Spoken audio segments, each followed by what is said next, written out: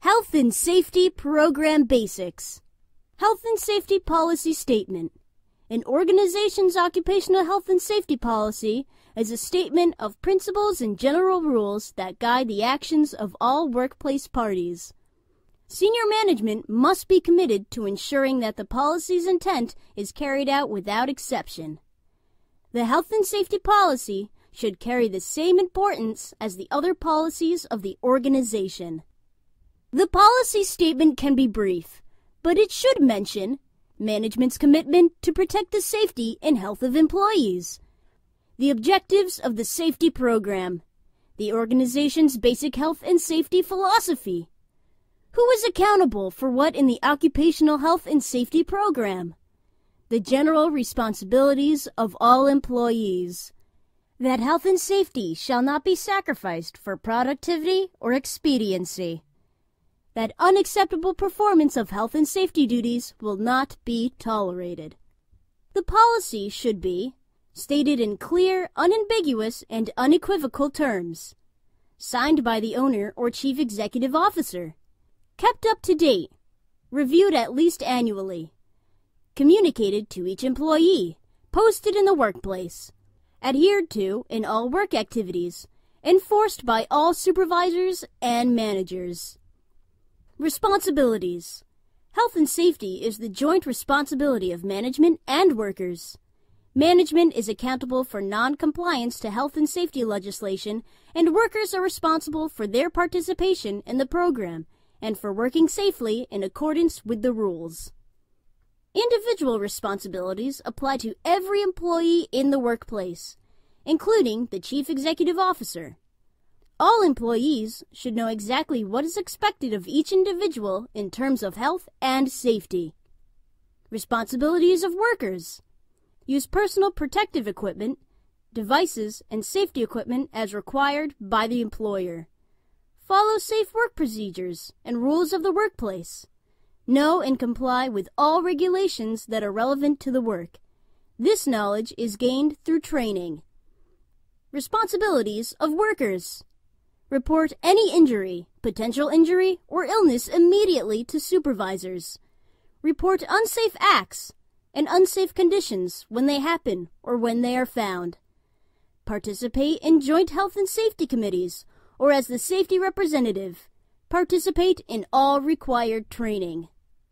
Responsibilities of first-line supervisors. Instruct workers on how the work is to be performed and use safe work practices. Enforce health and safety policies and rules. Correct unsafe acts and unsafe conditions immediately. Ensure that only authorized, adequately trained, and evaluated workers operate equipment. Report and investigate all accidents or incidents to find and eliminate causes. Responsibilities of first-line supervisors. Inspect work areas and take immediate remedial action to eliminate or minimize hazards. Ensure equipment is supplied as required, is used appropriately, and is properly maintained. Promote safety awareness in workers through regular communication, observation, and feedback. Responsibilities of management. Must anticipate, recognize, assess, and control all actual and potential hazards in the workplace, and then evaluate controls to ensure ongoing effectiveness. Provide all necessary ingredients or resources for a safe and health-conscious workplace. Establish and maintain a health and safety program and commit to maintaining the program. Ensure supervisors are competent and workers are trained or certified as required. Report accidents or incidents and cases of occupational disease to the appropriate authority. Provide sufficient and appropriate hazard-specific medical and first aid facilities. Ensure personal protective equipment is available appropriate to identify hazards. Provide workers with regular and relevant health and safety information. Support supervisors in their health and safety interventions and activities through appropriate resource allocation. Evaluate the relevancy of the health and safety program and the competency and performance of supervisors and leaders who maintain the program.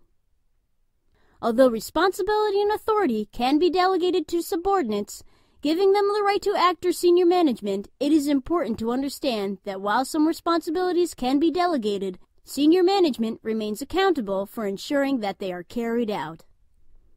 To fulfill their individual responsibilities, the people must know what these responsibilities are. Ongoing communication is required. Have sufficient authority and resources to carry them out. Due diligence goes hand in hand with authority and accountability. Have the required ability and competence. Training or certification where required, including hands-on training and experience. Rules and work procedures. Governmental health and safety regulations represent minimum requirements. In almost all cases, organizations will have to augment these regulations with specific rules. We need rules to protect the health and safety of workers, but there are dangers in having either too few or too many rules. Too few rules may be interpreted as a sign that health and safety is not important, or that common sense is all that is required to achieve them. On the other hand, too many rules may be seen as not treating employees as thinking adults and makes enforcement of all rules less likely. Rules and work procedures. Rules should be specific to the workplace. The Joint and Health Safety Committee should participate in their formulation. Rules should be in clearly understandable terms. Rules are best stated in positive terms. The reasons for the rule should be explained. Rules must be enforceable. Rules should be available to all employees in written form, translated as necessary. Rules should be periodically reviewed to evaluate effectiveness and validity. Rules and work procedures. Compliance with health and safety rules should be considered a condition of employment. Rules must be explained to new employees when they start work or if they are transferred or retrained. The employer must establish procedures for dealing with repeat rule violators. Supervisors are responsible for correcting unsafe acts, such as breach of rules. Points that should be considered in establishing procedures on this issue are: ensure that employees are aware of the rules. Employees are not encouraged, coerced, or forced to disregard the rule by fellow employees. All rules are observed. No violation will be disregarded. Action is taken promptly. Guidelines for dealing with infractions may be desirable. Some flexibility is required when applying the guidelines, as each case will vary in its circumstances. Action is taken in private and recorded. Procedures for safe work. Work procedures are the safest ways of doing a job instruction, monitoring performance, and investigating accidents. Job Safety Analysis, JSA, also known as Job Hazard Analysis, is the first step in developing the procedure. In this analysis, each task of a specific job is examined to identify hazards and determine the safest way to do the job. Job Safety Analysis involves the following steps. Select the job. Break down the job into a sequence of steps. Identify the hazards. Define preventative measures. The analysis should be conducted on all critical tasks or jobs as a first priority. Critical jobs include those where frequent accidents and injuries occur, those where severe accidents and injuries occur, those with potential for severe injuries, new or modified jobs, infrequently performed jobs, such as maintenance. Job safety analysis is generally carried out by observing a worker doing the job. Members of the Joint Health and Safety Committee should participate in this process. The reason for the exercise must be clearly explained to the worker, emphasizing that the job, not the individual, is being studied. Another approach, useful in the analysis of infrequently performed or new jobs, is group discussion.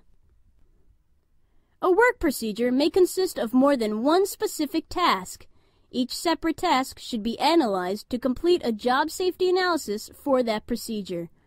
The final version of the correct work procedure should be presented in a narrative-style format that outlines the correct way to do the job in a step-by-step outline. The steps are described in positive terms, pointing out the reasons why they are to be done in this manner. Reference must be made to applicable rules and regulations and to that personal protective equipment required. Employees who carry out the tasks should be consulted in developing the procedure. Safety orientation. Health and safety education should start with employee orientation for new employees and employees transferred to a new job. Orientation sessions are an explanation of the function of the work unit, organizational relationships, administrative arrangements, and miscellaneous policies and rules. Inexperienced workers are involved in accidents at a higher rate than others. Both health and safety education and job skill training can improve this record. Items that should be included: emergency procedures, location of first aid stations, health and safety responsibilities, reporting of injuries, unsafe conditions and acts, use of personal protective equipment, right to refuse unsafe work, hazards in the workplace, reasons for each health and safety rule.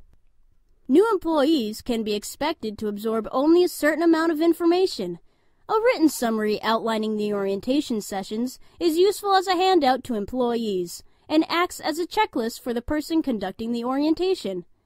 A buddy system is a useful follow-up to the orientation. This process also promotes the safety awareness of buddies.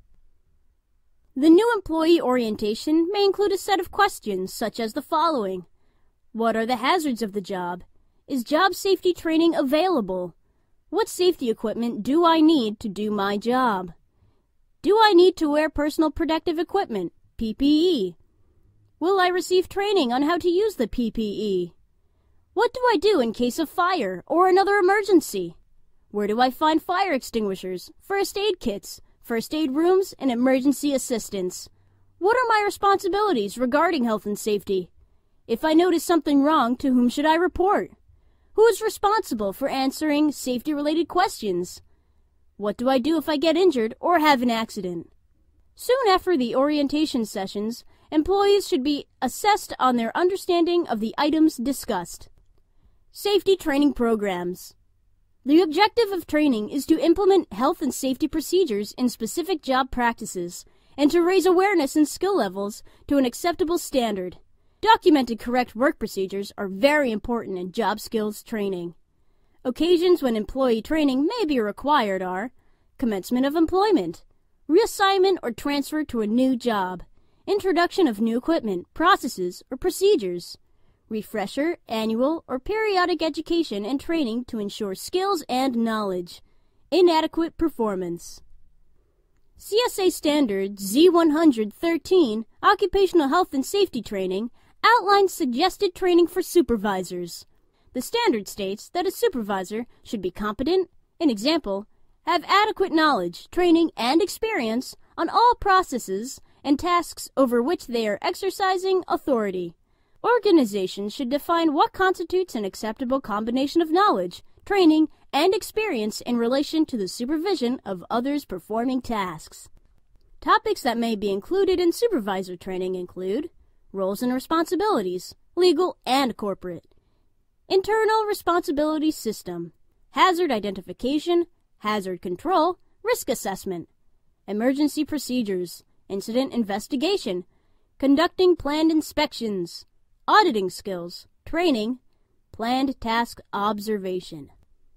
Communication skills, motivation and discipline, managing troubled employees, off-the-job safety, problem-solving skills, first aid, WHMIS, or chemical safety, industrial hygiene and medical surveillance programs, duty to accommodate.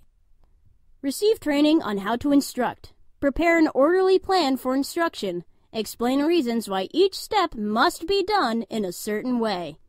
All instructors should plan the session beforehand, break the job down into steps, have training aids available, explain what is to be done, describe all the hazards and protective measures, demonstrate each step, stress key points, and answer any questions. Have the employees carry out each step, correct errors, and complement good performance. Check frequently after the employees are working independently to ensure correct performance. Workplace inspections. Workplace inspections help to identify existing hazards so that appropriate corrective action can be taken. Health and safety legislation requires workplace inspections as a proactive action. Supervisors and workers are responsible for reporting and taking action on unsafe conditions and acts. The frequency of planned formal inspections may be set out in legislation. Consider records of previous accidents and potential for serious accidents and injuries when determining if more frequent inspections are needed. Trained health and safety committee members should carry out formal inspections. Criteria for selecting the inspection team are knowledge of regulations and procedures, knowledge of hazards in the workplace, experience with work processes involved. Planning any inspection is worthwhile. Documents of previous inspections, accident investigations, maintenance reports, and committee minutes should be consulted. Inspection checklists are useful to ensure that no items are overlooked, but checklists should meet specific needs of the workplace. One type of checklist is the critical parts inventory. This inventory itemizes parts and items that may result in serious accident if they fail. The Joint Health and Safety Committee should participate in the preparation of these tailor-made checklists. During inspections, work conditions and procedures should be observed. If a hazard that poses an immediate threat is discovered, preventative action must be taken right away, not after the inspection. Notes are made specifying details of the hazard, including its exact location. When completing the inspection report, it is a good idea to classify each hazard by degree of possible consequences to prioritize for remedial actions. Example: A. Major, B. Serious, C. Minor. Inspections serve a useful purpose only if remedial action is taken. Causes, not symptoms alone, must be rectified. Corrective action should be taken immediately with the emphasis on engineering controls, management failures, or a need for worker education, whatever applies. Incident reporting and investigation. Occupational health and safety legislation in all Canadian jurisdictions requires that specific injuries in certain categories of accidents or incidents must be reported. There may be minimal legal requirements for their investigation. Many organizations investigate other events, example given, where damage did not involve injuries, and near misses. The health and safety program should specify what is to be reported, to whom it will be reported, how it is reported, which incidents are investigated, who will investigate them, what forms are used, what training investigators will receive, what records are to be kept, what summaries and statistics are to be developed, how often reports are prepared. Incident reporting and investigation. Accidents and incidents are investigated so that measures can be taken to prevent a reoccurrence of similar events. Investigation represents an after-the-fact response for any particular mishap. However, a thorough investigation may uncover hazards or problems that can be eliminated before the fact for the future. After causes have been determined, prompt follow-up action is required to achieve the purpose of the investigation. Emergency preparedness. Emergency procedures are plans for dealing with emergencies such as fires, explosions, major releases of hazardous materials, violent occurrences, or natural hazards. When such events occur, the urgent need for rapid decisions, shortage of time, lack of resources, and trained personnel can lead to chaos. The objective of the plan is to prevent or minimize fatalities, injuries, and damage. The organization and procedures for handling these sudden and unexpected situations must be clearly identified. The development of the plan follows a logical sequence. Compile a list of possible hazards or scenarios, for example, fires, explosions, floods. Identify the possible major consequences of each, for example, casualties, damage. Determine the required countermeasures, for example, evacuation, rescue, firefighting. Inventory the resources needed to carry out the planned actions, for example, fire extinguishers, medical supplies, rescue equipment, training personnel. Based on these considerations, establish the necessary emergency organization and procedures. Communication, training, and periodic drills are required to ensure the adequate performance when the plan must be implemented. Health and safety committees should be involved in emergency planning, preparation, and practice. Records of training and drills are to be maintained. Outcomes and any identified issues during drills should be used to verify the validity of emergency procedures. Medical aid and first aid programs. Implementing health and safety programs. First aid facilities and provision of medical aid are generally prescribed under health and safety legislation or workers' compensation legislation. The OSH program must include the following information: location of first aid stations and medical facilities, identification of first aid attendants, identification of other staff trained in first aid, policy on pre-employment and follow-up medical examinations, procedures for transporting injured employees to outside medical facilities, provision of first aid training, procedure for recording injuries and illnesses. A policy on return to work after a lost time accident might appropriately be included in this section of the program. In general, if injured workers are offered alternative employment, the work should be suitable and productive. The worker's physician must agree that such employment will not harm the worker or slow down the recovery. The worker's treatment program does not include medication which impairs judgment or sensory perception. The worker will pose no threat to other workers. Provisions are made for workers to remain in active treatment where appropriate. The policy is applied to off-the-job injuries as well. The SPICE, the SPICE approach, produces better outcomes when managing return to work. Simple. Problems occur when simple, uncomplicated conditions are treated in a complicated manner. Proximate. Keeping an injured worker out of the workplace carries the risk of alienating the person from everyday activities, workplace relations, and increases uncertainty of return. Immediate. Early treatment. Avoid delays in obtaining treatment and returning people to meaningful modified duty, and then full duty as quickly as possible. Reduces disability. Centrality. All parties work towards the common goal of returning to work. Expectant. Expectations about return to work are set appropriately, and people work towards those goals. A good health and safety program provides a clear set of guidelines for activities that, if followed rigorously, will reduce accidents and causes of occupational disease. The key to success is the manner in which the program is implemented and maintained. Senior management must demonstrate commitment and support the program by providing resources, such as time, money, and personnel, ensuring that employees receive training or certification as required, making all applicable health and safety information available to all employees, including health and safety performance as part of employee performances appraisals at all levels, attending health and safety meetings. The program must be communicated to all employees. Special emphasis should be given to new workers, newly appointed supervisors, and new members of the Health and Safety Committee. Revisions to policies and procedures should be publicized. The program should be available in a single written document. However, if separate manuals have been developed for various elements, such as accident or incident investigation procedures, their use should be referred to in the main document.